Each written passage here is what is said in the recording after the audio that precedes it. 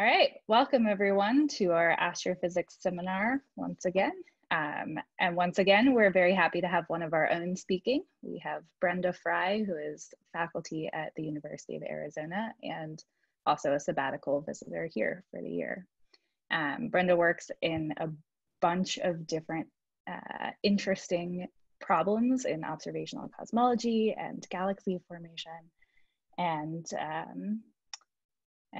the slide is gone, but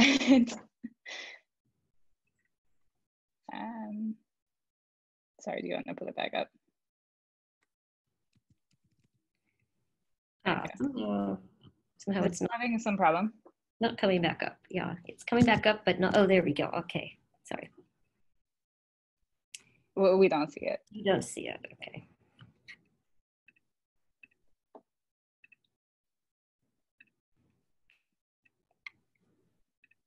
There, how about awesome. Yes, okay, perfect.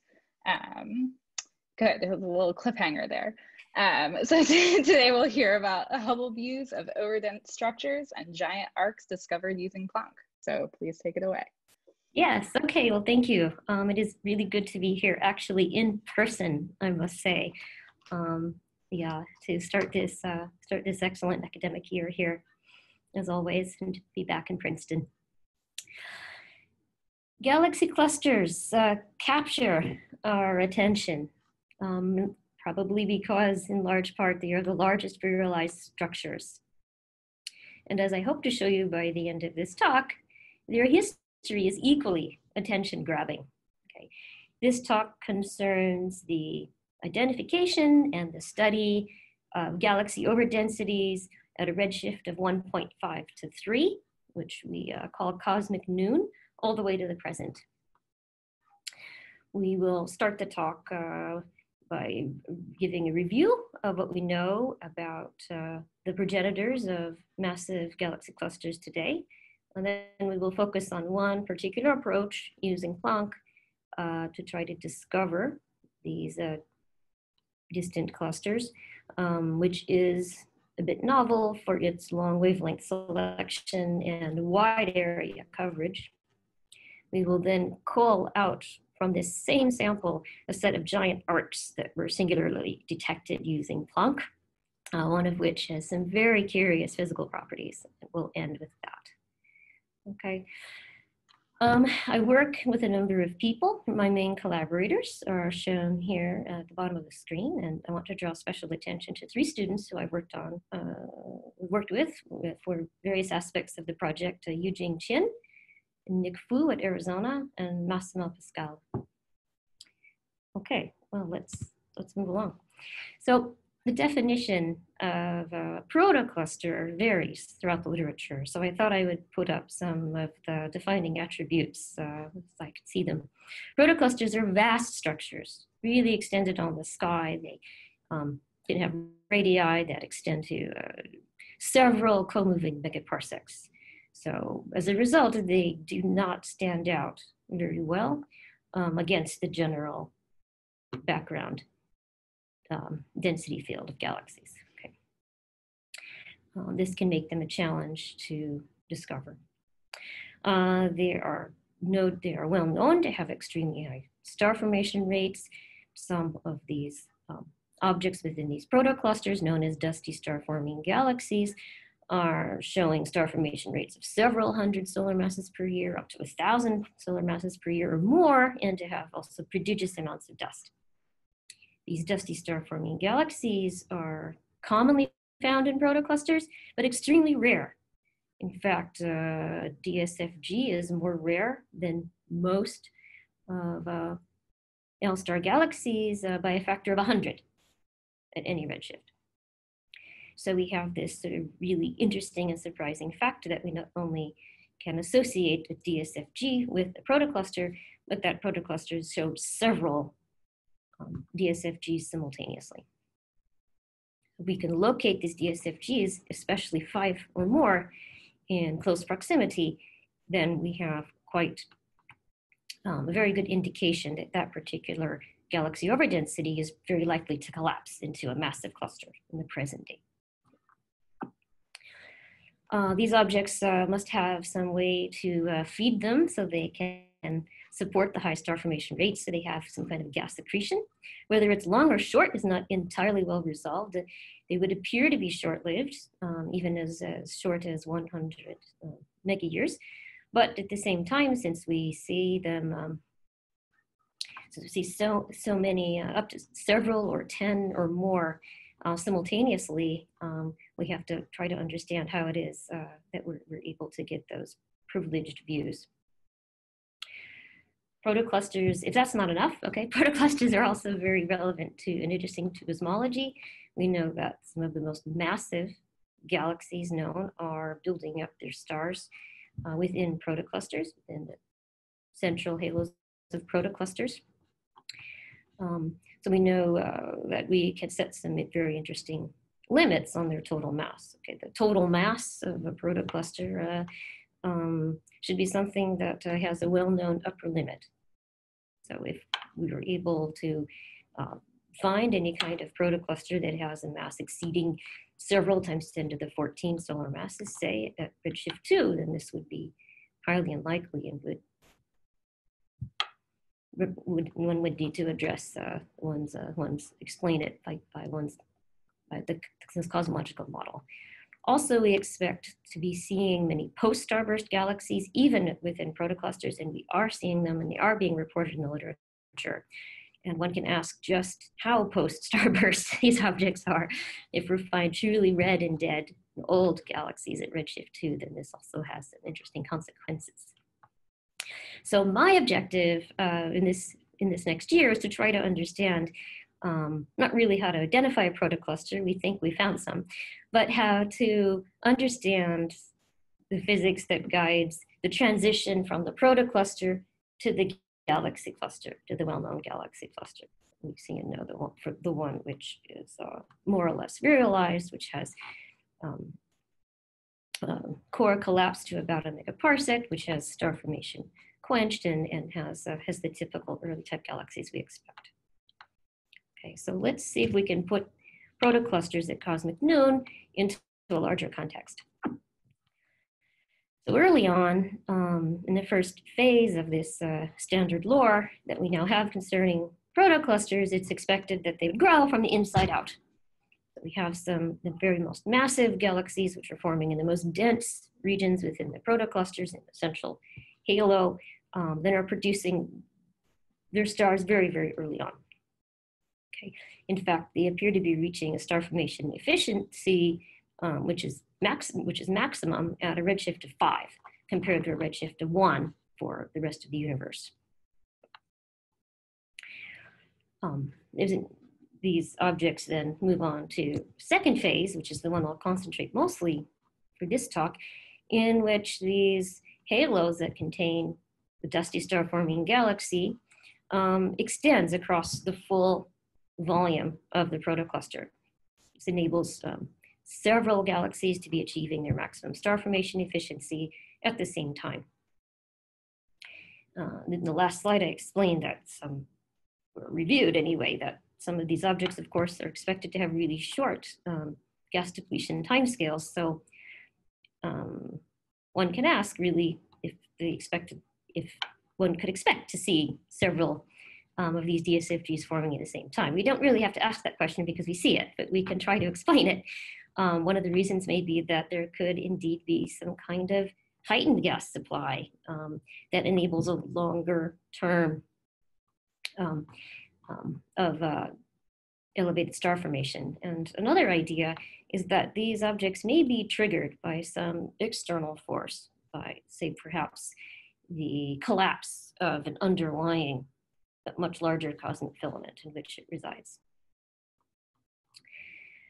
The details aren't known, but we do know that by the end of this phase, approaching redshift of about 1.5 towards the end of so-called cosmic noon, we do see the emergence of the red sequence, familiar and characteristic feature of normal galaxy clusters.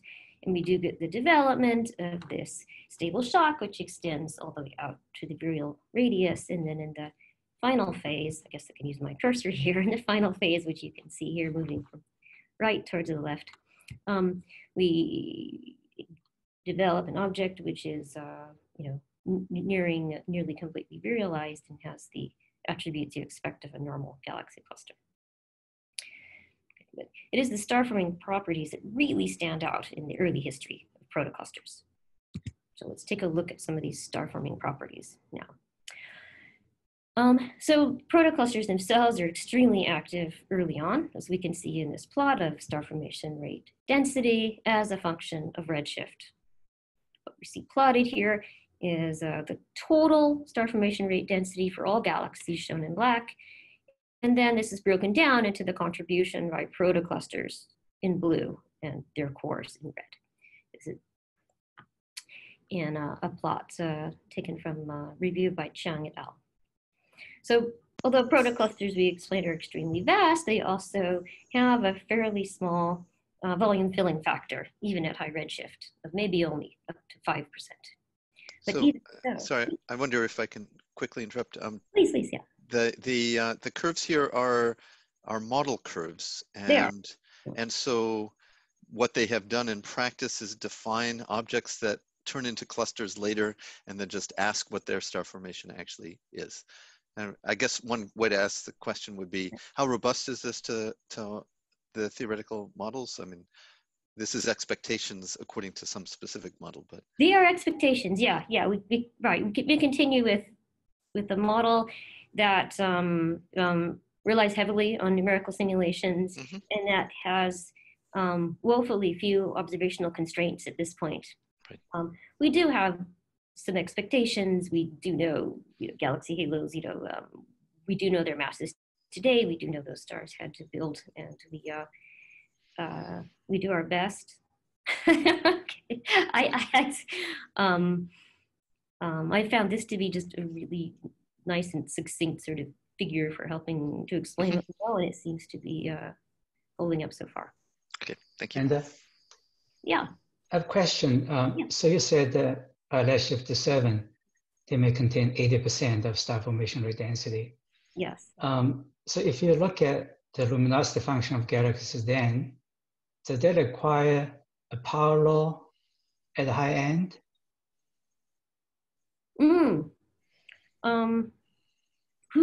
I don't know. Because there clearly is if we're exponential, be at exponential end. Right. That's really quite relevant. Yeah, we should talk about this a bit later. I don't know. Okay. Yes, but clearly the star formation is the star formation that dominates from these sources, whatever their number. And not only that, but it is in particular this value of 80% that Renu just mentioned here. I think it's Renu. I can't see you, but I recognize your voice. You don't want to see me, but yeah. I don't want to see you. Okay. Which reaches this 80% is really happening at the epoch of reionization in particular.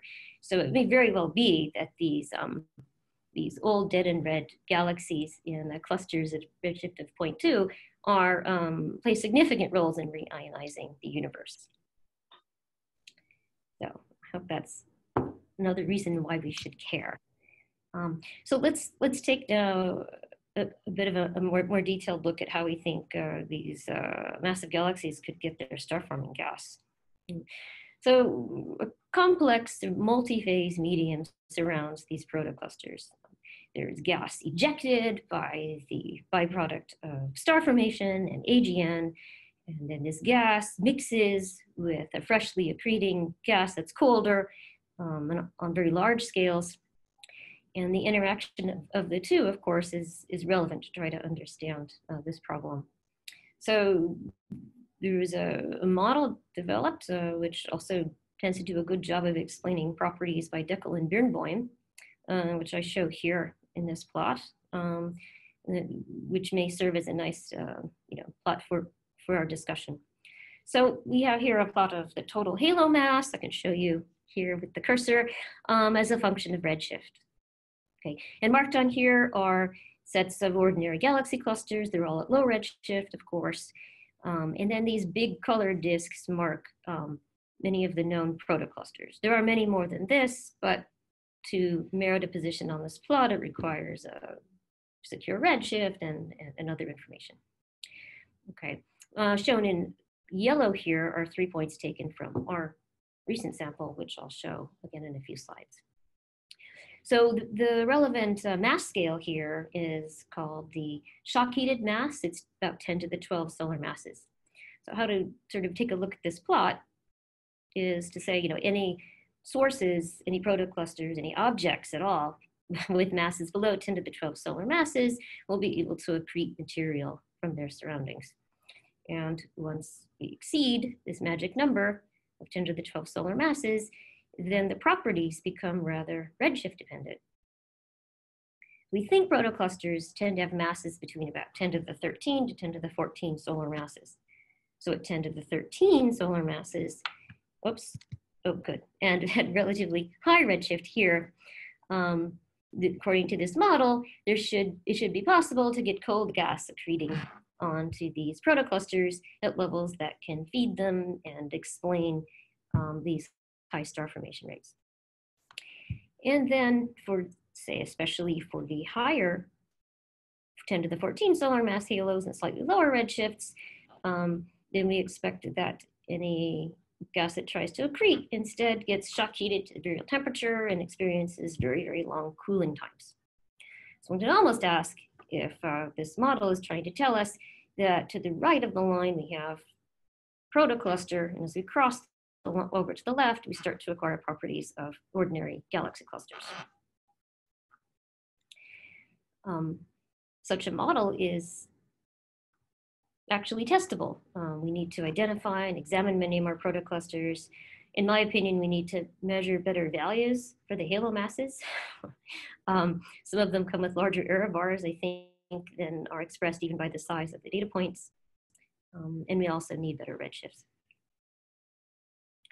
Okay, but the point is that one can actually start to test models such as this one with data sets in existence. So let's see how we can identify protoclusters and test them. So here I decided to go to our favorite survey here in Princeton, the SDSS, and download a favorite, classical survey, sorry. And I went ahead and put in the coordinates of my favorite galaxy cluster, Ebel 1689, which appears here on the left. You can absolutely detect the overdensity of galaxies. This is an ordinary cluster. I can see even better if I show you the HST image. There you go. And on the right, then we see a protocluster. I wouldn't call it the most famous protocluster. I doubt many of you have heard of it, but it is extracted from our sample. And one can see right away that owing to the vast size and extent of these protoclusters, they really don't appear to be very interesting in the optical. We really can't just see the overdensity against the ordinary background. Now, to some extent, this is completely unfair because we're looking at optical images here, and we expect for the salient features, these multiple examples of dusty star-forming galaxies, to be highly dust obscured. So we wouldn't really be able to detect any of them at the resolution here, and maybe not at all in the optical down to very, very faint limits. So we need to, it already tells us we really need a different method for finding these galaxy overdensities at really high redshift. We need to look to much longer wavelengths, and we need to look across the vast regions of sky. So here we enter our survey, a data set that can give us the longest wavelengths in the entire available extragalactic sky, which is Planck. So Planck telescope has done wonders basically for cosmology. And it turns out that the data sets are really excellent also for doing ordinary astronomy. So this is an example of an ordinary astronomy project that we're doing with Planck Hi-Fi data set. Planck is basically excellent for picking up those extremely rare, extreme sources basically that require the all-sky approach. Okay, so what we set out to do is to find the peaks in the cosmic infrared background. These should be telling us where we have dust reprocessed light. The stars emit the light, the dust absorbs the light, reprocesses it, and radiates it into the thermal spectrum, and the rest frame far infrared. So we get this kind of characteristic pseudo blackbody gray body curve. And this feature then is the most distinguishing and significant feature in the far infrared spectrum. Then what we set out to do is to ask which are the very brightest of the sub-millimeter sources that also have the colors that are red and potentially at high redshift. Okay, so what we did is we used Planck to color select dusty star forming galaxies at high redshift. We did not make use of the SZ effect at all. This was a completely independent effort. We identified 2,000 sources that more or less seemed consistent. And then we followed up the brightest 10% of those using Herschel. See, some of these figures here are actually Herschel ones because they look a lot better than the Planck ones. The 5 arc-second resolution reveals a lot more than the 5 arc-minute resolution of Planck. But let's take a closer look at one of these protoclusters in particular. Here I showed was one of our 228 protocluster candidates. This one is, again, not so special. I don't think it's the worst example, but it's not so special either. We show the Herschel data in the 3 bands, 250, 350, and 500 microns. You should see the same set of objects at different wavelengths in each of them. And we overlay in the white contour, the Planck 50% intensity in beam here and here. Planck doesn't extend to this wavelength, but we were able to get those detections there. And what we find is at the higher resolution, we see that this single unresolved detection using Planck separates out into circa 10 individual sources that fall within the Planck beam. Now, Planck, of course, can't detect individual galaxies, not even individual starbursting ones, or we'd have used it a long time to do so. But Planck does have the sensitivity to detect circa 10 or more starbursting galaxies that fall within the beam. This is what we think that we found. So let's do a little more investigation. But first let me show our family photo album of all of our Planck and Herschel selected sources. You can see these images here. Now at least we have more than one band with Herschel. These Herschel images are shown here in a press release that got picked up by Wired magazine. They called them baby galaxy clusters, and I don't know, maybe they're cute. I don't know, to me, they're pretty cute. Okay, so let's take a closer look here. So now we took these Planck protoclusters and followed up 10% of them with Herschel, the brightest 10%. And then we followed up about a third of those with Spitzer.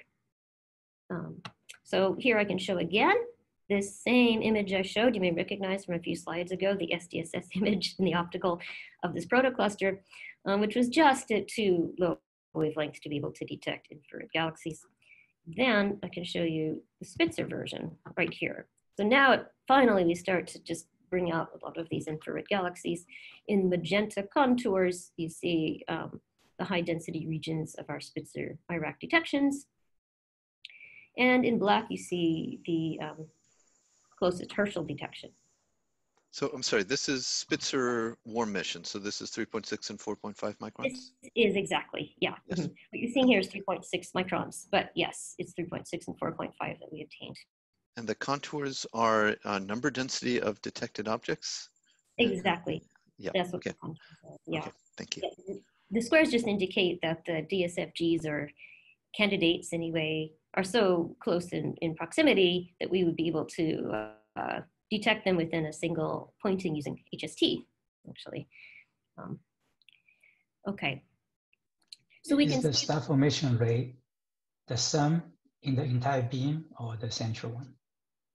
The star formation rate is the sum within a certain radius of the brightest cluster red galaxy. I believe it's within, I think, 5 minutes. Yeah, within 5 arc minutes of that. Okay, thank you. Mm-hmm.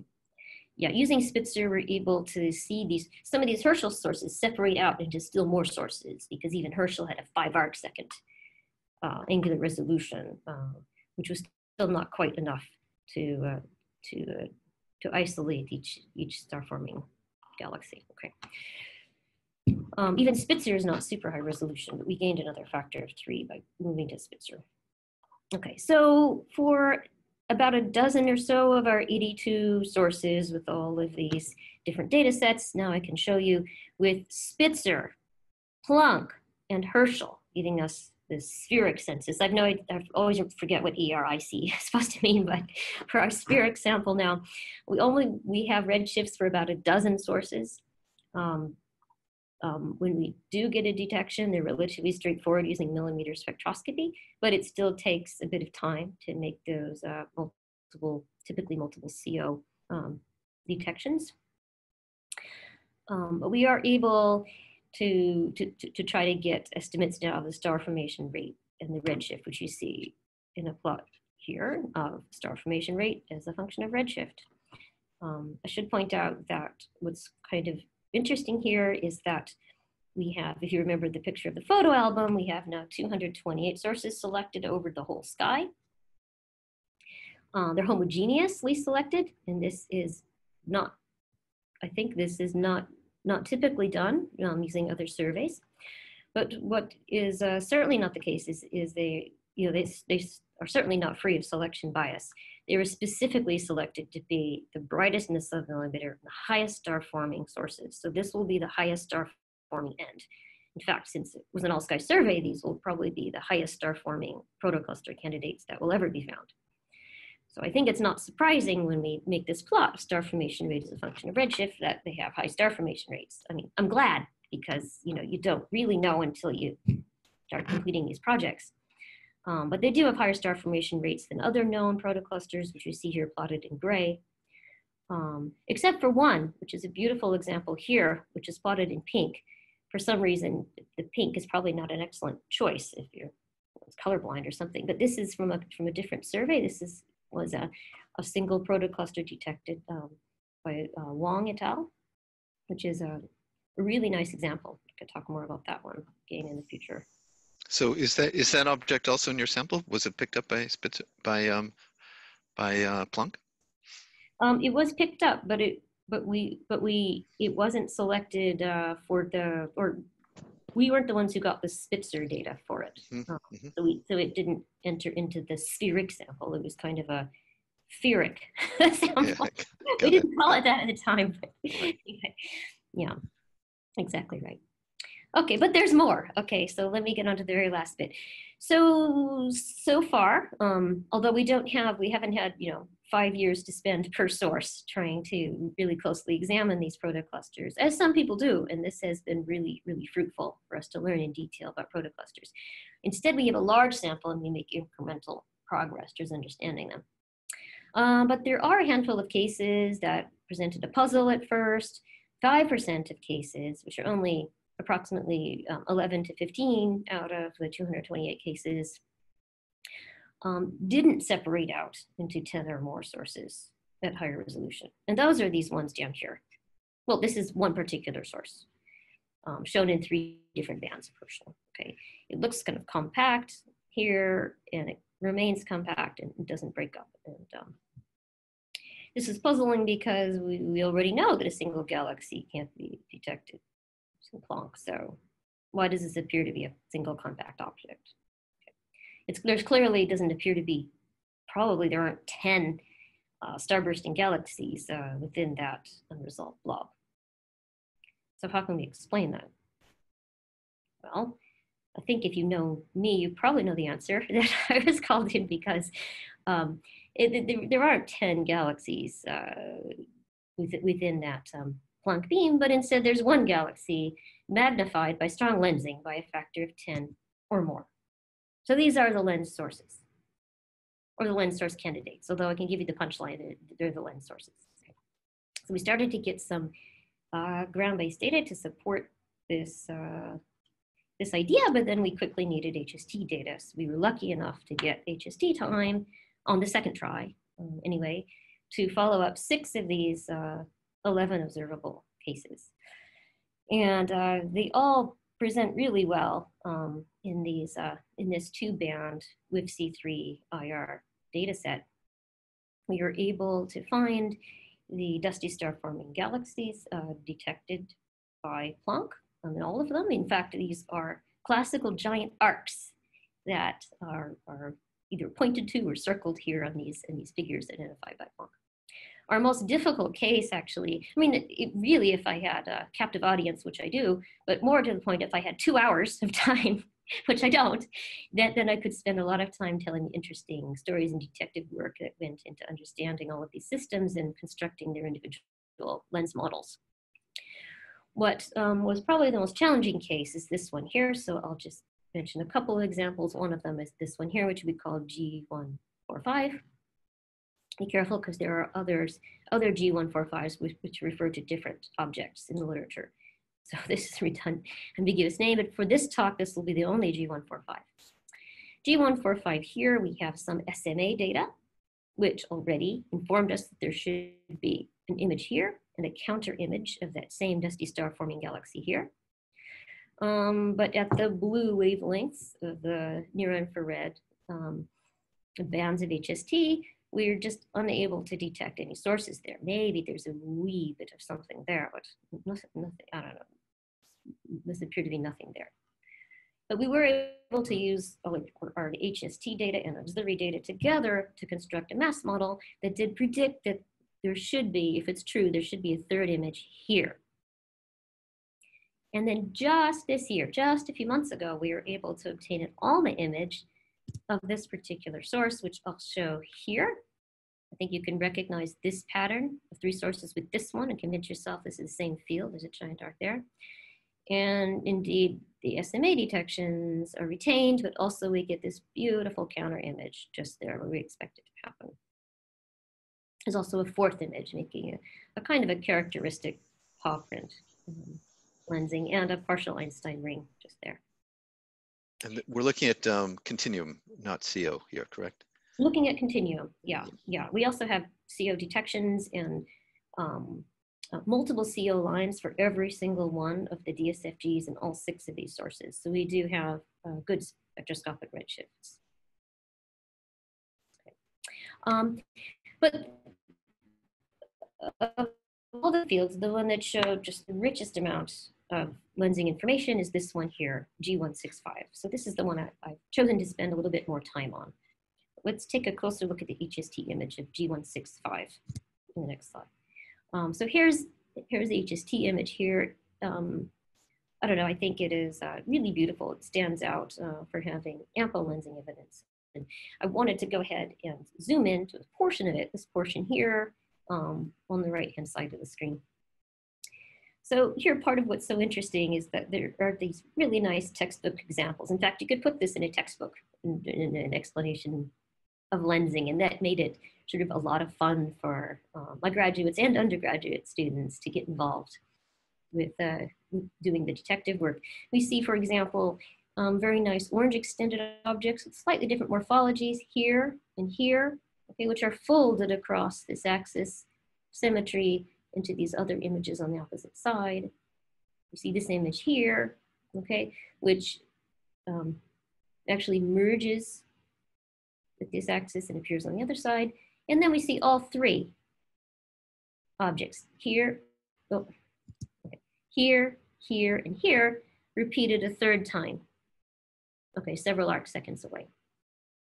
So in this example, we have what we call arcs 3, 4, and 6, which each show 3 separate images of the same background source.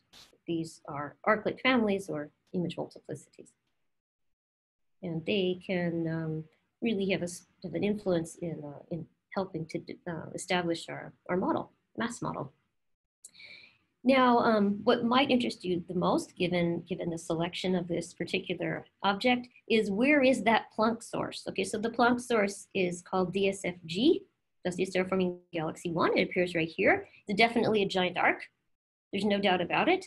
But it sure does present itself humbly in the near-infrared, doesn't it? I mean, this particular source would be one of the brightest in the sky, one of the brightest for tens of degrees on either side of it. And yet it is so dust obscured that we get only this very small piece here. Now, if it wasn't lensed at all, of course, we wouldn't be able to detect it here, but we do detect it thanks to strong gravitational lensing. Not only that, but we spatially resolve this intrinsically small dusty star-forming galaxy, in this case by a minimum factor of 30. We're able to start to see actually features inside of this source. And I think this could potentially be a good one for detecting UV continuum escape as well. Anyway, the point here is that at this point we hit a bit of a frustration because in order to generate a really good lens model to help us out with understanding this cluster, we need to have image multiplicities, which we found, and we need to have redshifts, which we've measured, but we need to have just any one of these arclet families that has both a counter image and a redshift. And at this point, we did not have that combination. The arcs I just described, which are kind of interesting, 3, 4, and 6, have no spectroscopic redshift at this point, although we've tried. And the DSFG does have a good spectroscopic redshift, but no counter image. So luckily, given the really exquisite spatial resolution of HST, we're able to identify these beautiful examples here and all across the opposite side of the galaxy, of the cluster too. So we could get a good lens model. And we were able to predict that this dusty star-forming galaxy should have a counter image there, right inside of that circle. Maybe it's there. I think now that I look at it, a year after we've published it, it's pretty obvious to me, but it might not be obvious to the average reader that that's definitely a counter image. So we had a puzzle. We had to acquire high spatial resolution data at longer wavelengths so that we could be able to detect the object. And we can do that. We're just able to do that using a brand new instrument on the Large Binocular Telescope. Before you go there, just if I may ask a question on the previous image, the thing that you've circled there looks like a point source and then some extension. Should we ignore that extension, that streak there, as yet another random piece of some arc, or is it part of the same object? No. So this is some completely unrelated object at a different redshift. Okay. That's the color of the cluster, but I don't know if it's a cluster member because it also has an extended shape. There could also be an overlap of a cluster, some minor cluster member plus another arc or something, but no, this is an unrelated source. And we'll see once we get the K-band data, how the colors distinguish themselves. Yeah. Okay. Thank you. So we found, so just at this time is a brand new instrument, which is called Lucy plus Argos, that was to be commissioned on LBT, Large Binocular Telescope on Mount Graham in Arizona, and they needed something to do, something to observe with it. So we jumped right onto the task, and luckily ours was one of the projects that was chosen for commissioning time with a bunch of provisos, but in the end it worked out extremely well. I was able to go to the telescope. This was, I think, essentially over around just after Thanksgiving break. And we were able to go, and I remember standing right next to one of the people on Sebastian Rabin's commissioning team, when he took this picture. So I asked for the picture and made sure I could put it up here in the talk. So basically what Argos is doing, I just call it Argos. LBT, Lucy plus Argos is a bit of a mouthful. So what Argos is doing is projecting 2 constellations of laser guide stars, one from each side of the 8.4 meter aperture sides of the binocular telescope into the sky, and then using those total of 6 beams as artificial stars in order to make ground layer corrections to distortions in the atmosphere. Okay, so in principle, and actually we'll see in a minute, in practice, we are able to get really beautiful spatial resolution as a result. This isn't the first time that there has been such high resolution data. It was possible to obtain at K-band, but it is the first time I've been a part of it, and it was very exciting. We are doing observations from the ground, so we could not escape the extremely quickly varying background, but we were able to get pretty steady, very low full width half maxes for our data, as you can see here, especially in our December 9th data set. Now, we were really only able to use about 39 minutes of data, but in doing so, and also in working with a very clever student, Mr. Eugene Chin, we were able to obtain a great image, which you see here. I don't know if many people work with K-band ground-based data, but this is really, really just surprisingly good. It took us a whole summer to get this result, but it is lovely. So here you can probably also see the two sides of this double cluster. This arc here, which is the one that was detected by Planck. And here's the position of our expected counter image. Let me show this differently so you can really see. Okay, I'll go back to the image I showed before of the close-up of these beautiful arclet families. And now in this middle image, I'll take that same HST data and include as a third band the K-band Argos data. Now I think something very interesting happens. The DSFG just leaps out of the page at you. It's the brightest thing in the field. It is not bright, I mean, it's the reddest thing in the field. It's the reddest thing in the field. As we expect it should be. We're seeing high dust obscuration there. We're seeing the redness as a result. But the second reddest thing in the field also stands out now, right here. I think you can hopefully start to see that there's another extremely red object. It's a little bit faint, but it's absolutely there. And it gave us absolute confidence in our detection of the counter image, thereby establishing A, an arclet family, and B, one with a spectroscopic redshift so that we could provide a very nice anchor for our strong lensing model. And then in the last plot, I show also at about the same time, we were able to get Spitzer data of this source. And in doing so, we see that, of course, the DSFG is brighter still, as we would expect, extending to longer wavelengths, and the counter image is also coming out extremely well. Okay. So we have now achieved all that we need to make a beautiful lensing model. In all, we have 11 different arclet families that we were able to convince ourselves were bona fide image multiplicities, which we show here with our final lensing model.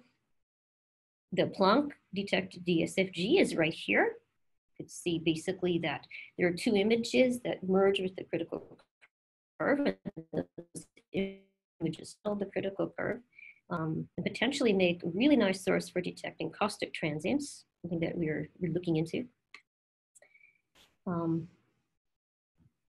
Yes, I think that's mainly what I wanted to mention there.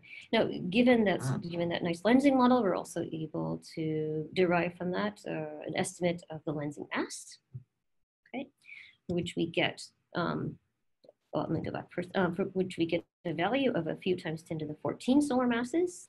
And interestingly, we'll find that this is much lower than the mass that we measure by other means, which I'll show on the next slide. But before we do that, I didn't want to, give too little attention to the other half of the cluster. We think the main halo of this cluster is probably on this side. I'll show you just one example here of what I think is a really nice case of 5 images of a single galaxy in the background. We expect, of course, lensing to be achromatic, so we do see that each of these members are the same color. This is reassuring. We also see that they appear at positions that are consistent with the lens model. And right now I have a student who's trying to estimate very carefully photometric redshifts to make sure that those are the same as well. These images here, I think, look in part so nice relative to how they look in the background here, not only because they're zoomed in, but because we did a Galfit subtraction of the elliptical galaxy light before extracting these little image stamps. Okay, but let's take a look at the masses. This becomes a little bit interesting here. We have a lensing mass, like I said, of about a few times 10 to the 14 solar masses, and we also have a lot of ground-based spectroscopy, some millimeter spectroscopy. So we're able to identify cluster members using the ground-based optical spectroscopy that we did. We obtained only 13 redshifts of cluster members so far, but from those 13, we could estimate, measure velocity dispersion, and using the virial theorem, get a mass, and we get dynamical mass. That's about a factor of 7 higher than the lensing mass. You can also estimate the mass using a caustic method. And using that method, we get a similar mass of over 10 to the 15 solar masses. So we don't yet know why this is the case. This was of interest to us until we discovered yet a more interesting attribute. Let me spend just a minute on this. The answer to this may be that we just don't have enough spectroscopic data to measure the accurate velocity dispersion. I think some would argue that 13 objects is not nearly as good as 5 times that or 10 times that. But it may also be a projection effect. So it may be the case that we have this double cluster, which is actually appearing that way because it's not exactly face on, but perhaps it's a line of sight structure, okay, such that the velocity dispersion that we do measure, although crude, may really just be telling us about the radial velocities of these objects, and it may be an overestimate of the true value. That could be the case. And then of course the lensing would be unaffected because the lensing depends on the surface mass density. Okay, so only on the mass integrated up along the line of sight. In that case, the line of sight structure only helps to give us this beautiful wealth of strong lensing information because we have even a higher mass per unit area if we have the line of sight structure. That could be the case. Let's at least say that we have a minimum of a 3 times 10 to the 14 solar mass source. As a case, in that case, it's high mass, regular galaxy cluster, massive galaxy cluster, and has a lot of lensing evidence, and therefore is also really dark matter dense. So such an object should also have a strong hot X-ray halo, which should be easily detected by X-rays and by the SZ effect. Now, curiously, you can see down here, we do, well, of course, ROSAT is all sky survey. This object is completely undetected by ROSAT. And not only that, but it's detected at only the 2 sigma level by Planck in this Planck-wide Compton parameter map. So the source is the low luminosity X-ray source, well at best, and it's really not detected above the critical threshold either, as SZ effect. So one can ask, how can we explain the high mass, whatever the mass is, it's high, as well as that really low X-ray luminosity? This becomes probably the bigger puzzle, maybe the $1,000,000 question. So labeled sort of our last slide on this source of $1,000,000 question. Okay, because we have this double cluster. We have only 13 velocities of sources. We do measure really high velocity dispersion, really high mass that way, but we don't measure a velocity difference, curiously, between the two. Now, I wouldn't be surprised if several in this room, I know one in this virtual room who I've had this discussion with already thinks that one can very easily, with only 13 redshifts, sort of hide the velocity difference, and we just don't have enough data. So maybe it's been, I wouldn't say difficult, but we need more data. Or maybe it's truly more face-on. I don't know, but one image that can help us at least guide the eye is this LOFAR data, which I show. So we have really nice radio data we were able to obtain using LOFAR just this year of this source, G165. And what's interesting here, we see 2 warm spots, an extended radio halo, another short radio halo. It looks like there's a main halo with some teardrop type shape. This second one is definitely extended, but there also might be a contribution from an AGN. It may look maybe a so-called narrow angle tail galaxy, radio galaxy. But in any event, it calls to mind whether this obvious double cluster in the optical and near infrared, and also this radio data may be truly telling us that these halos are interacting. We may have a main halo and a very massive subhalo that is perhaps merging with this other object. If this merger is a sort of relatively rare first infall, pre-core passage kind of state, then we'd expect the entropy to be very high, which may be exactly what disrupts the interpretation of our X-ray data. And at the same time, because it's pre-core passage, we wouldn't be getting the extra X-ray luminosity. But we don't know. So the $1,000,000 question is, what is the explanation of this non-canonical cluster? Could this be a line of sight merger? And on its initial infall.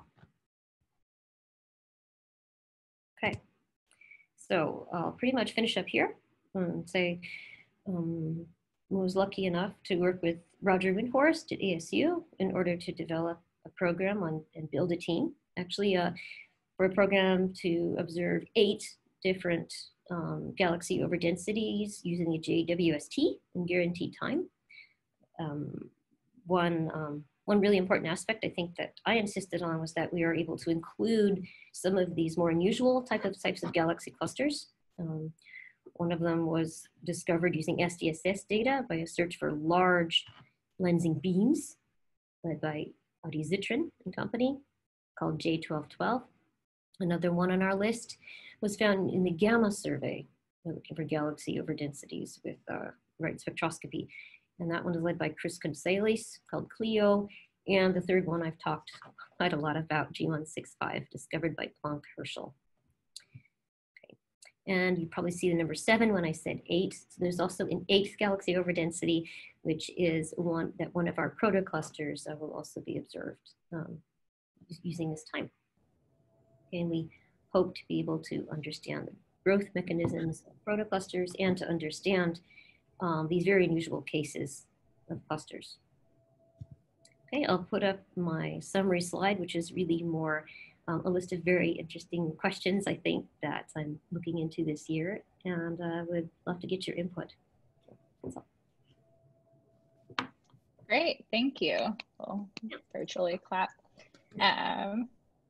And we have time for a few questions.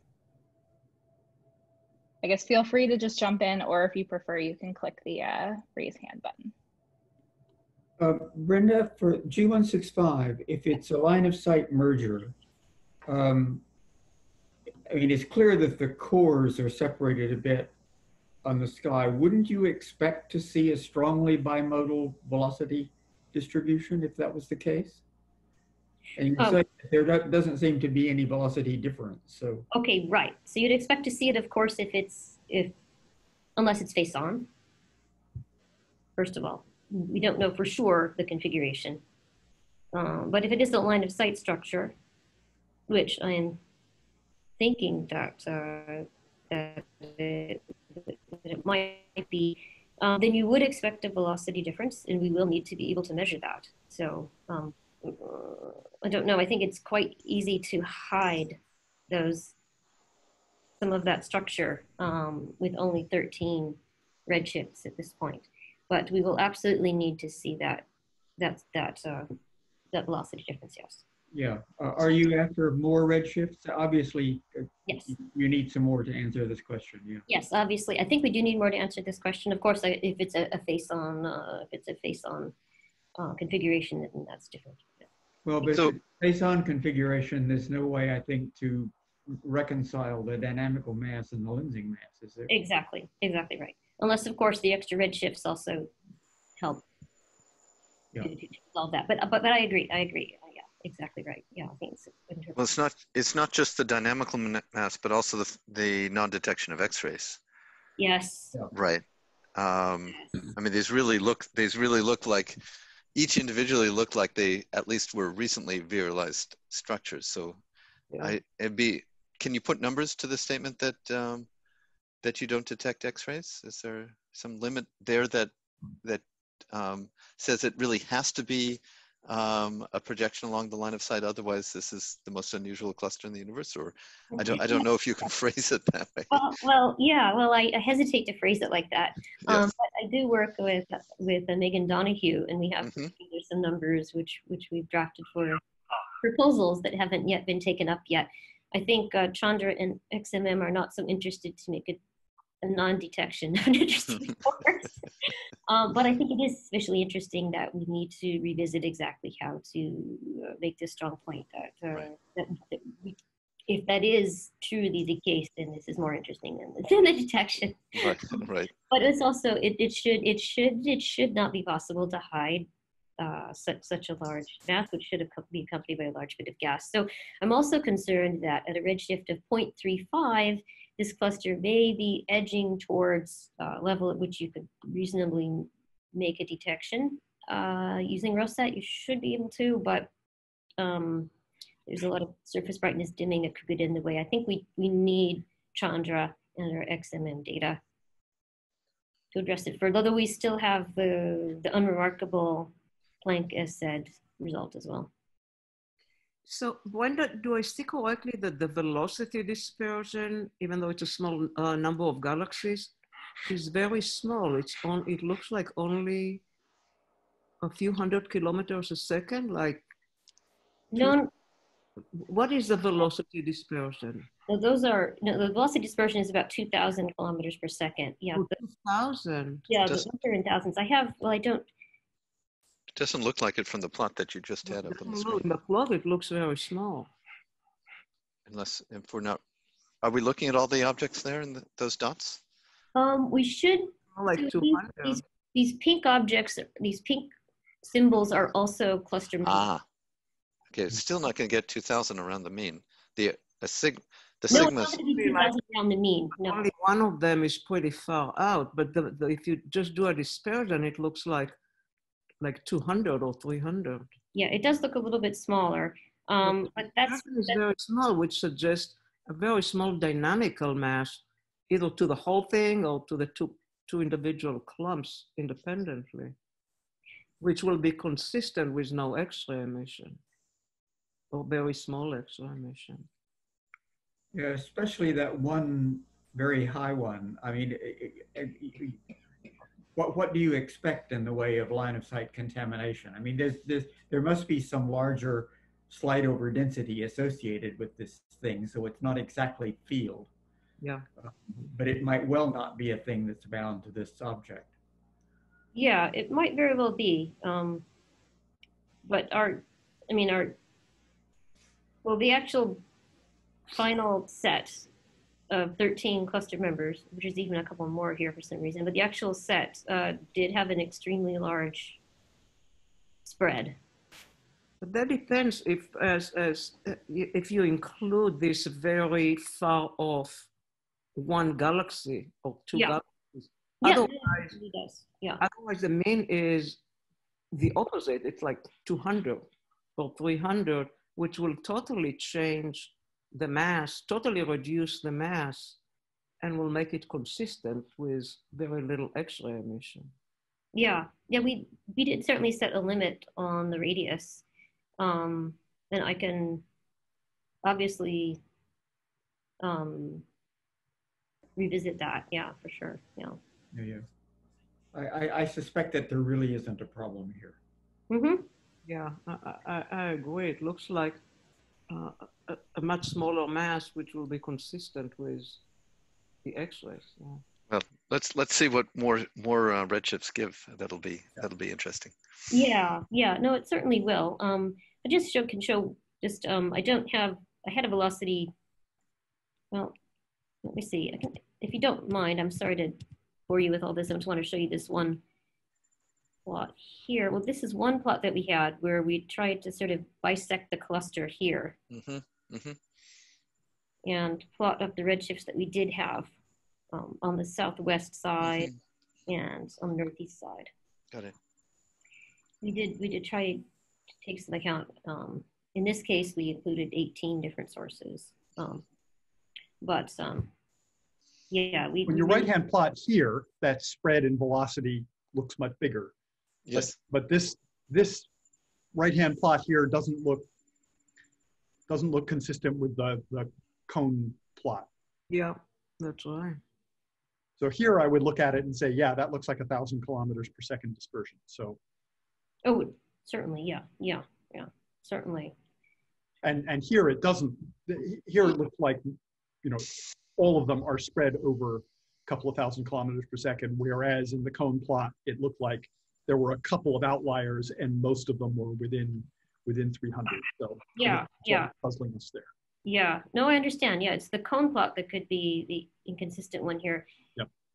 This is the one that I have made. I didn't make the cone plot, so it makes me want to go back to my friend Mehmet Asfaslan and ask exactly which subset went into that cone plot. Yeah. It also looks, when I look at the at this plot, that there is a tilt in the velocity versus the geometry. Yes, well, I tried to ask if one could guide the eye.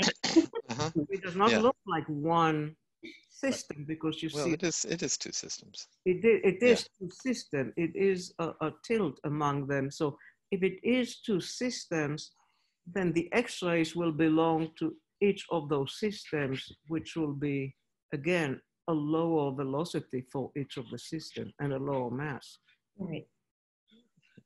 Right. Yeah. It's not an overall velocity dispersion. If there is a tilt, then it's different. Each system is a subclump or a structure. Right. Right. No, that's exactly right.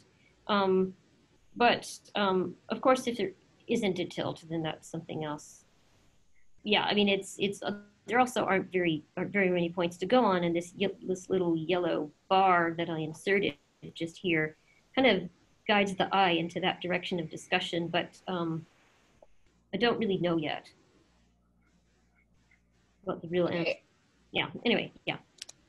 Yeah, I think this is a great place to end, and remind everyone that we're going to have further discussion with Brenda for anyone who wants to join today at 2 p.m. At the same Zoom link that we're holding this on right now. So feel free to join us, and otherwise, thank you again, Brenda.